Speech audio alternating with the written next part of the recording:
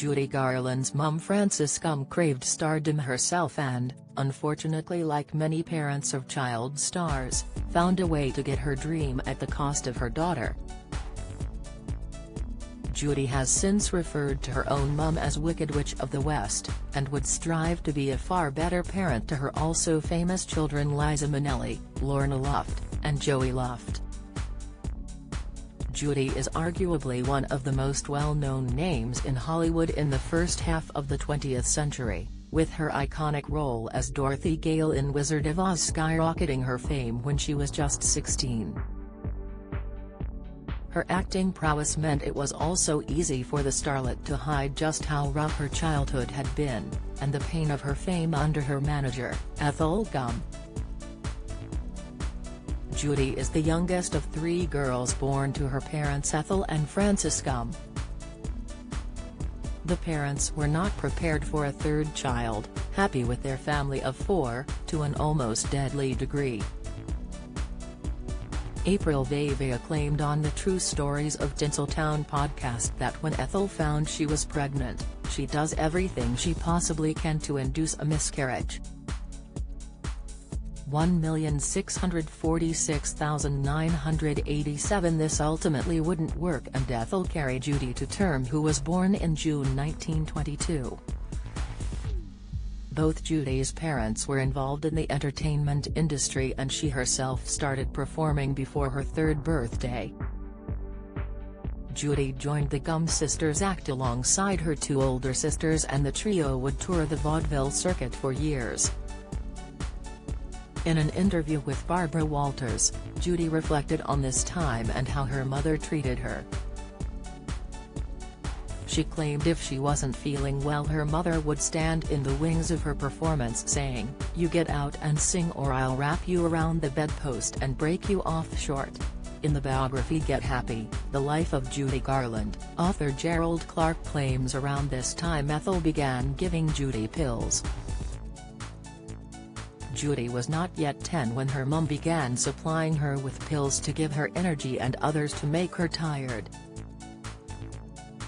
In later years Judy would be quite open about her struggles with addiction and her resentment to being given them at such a young age.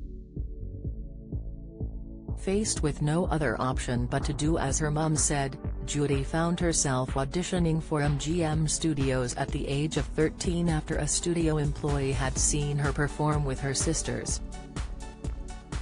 Don't miss, the studio reportedly signed Judy without even conducting a screen test, but found they didn't know what to do with her as she was too old for most child roles and too young for adult roles.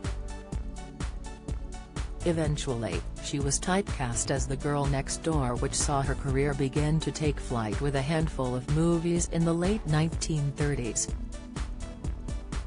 The star would often be paired with young Mickey Rooney, a working partnership that was physically preferable as Rooney's short stature was still 3 inches taller than Judy. However, the on-set realities of these films were none too kind to youngsters, with Judy constantly being told to diet and provided with small meals despite being a healthy weight.